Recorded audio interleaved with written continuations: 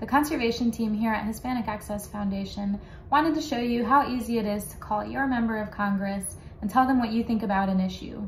It's as simple as calling the Congressional Switchboard number 202-224-3121, or looking up your senator's phone number on senate.gov or your representative's phone number on house.gov.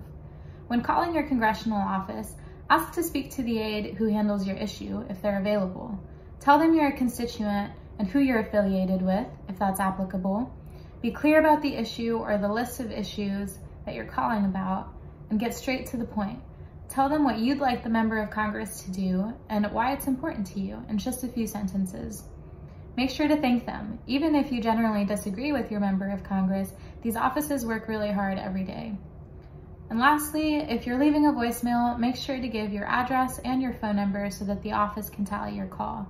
It is so important to make these calls because Congress members often rely on their constituents when they form their position on an issue. You can be one of those constituents that is helping to form your Congress member's opinion or even raise their awareness of an issue. You'll be taking part in our democratic process and helping legislation get passed or even blocked.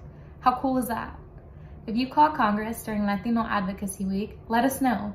You can record yourself making the call and share it on social media, or just tag us at Hispanic Access. Make sure you tag your Congress member too.